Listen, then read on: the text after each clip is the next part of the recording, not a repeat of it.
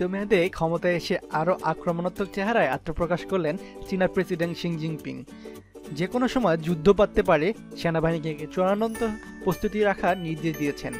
চীনের সরকারি TV channel China central television CCTV দেশটির সেনাবাহিনীর সর্বাধিনায়ক বলেছেন, স্নায়ু টান টান করে সজাগ থাকতে হবে সেনাবাহিনীকে।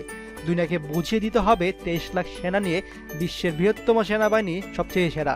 তাই যে কোনো যুদ্ধ কিভাবে দ্রুত জেতা যায় সেদিকে মনোযোগ রাখুক আমাদের সেনাবাহিনী। একবিংশ শতকে বিশ্বকে শাসন করুক চীনের অত্যাধুনিক সামরিক বাহিনী, এটাই চায় চীনরা।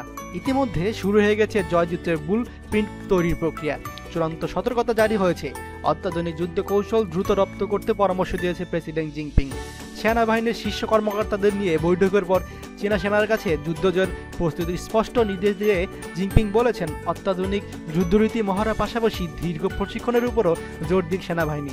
বিশেষজ্ঞদের মধ্যে সম্প্রতি দক্ষিণ কোরিয়ার শক্তিশালী রাডার বিশিষ্ট মার্কিন থার্ড ক্ষেপণাস্ত্র প্রতিরোধী ব্যবস্থা মোকাবেলা করতে চীনের এই উদ্যোগ। ভিতর থেকেই তৈরি করা হয়েছে 64টি বিশেষ ক্ষমতা সম্পন্ন সেনা ইউনিট।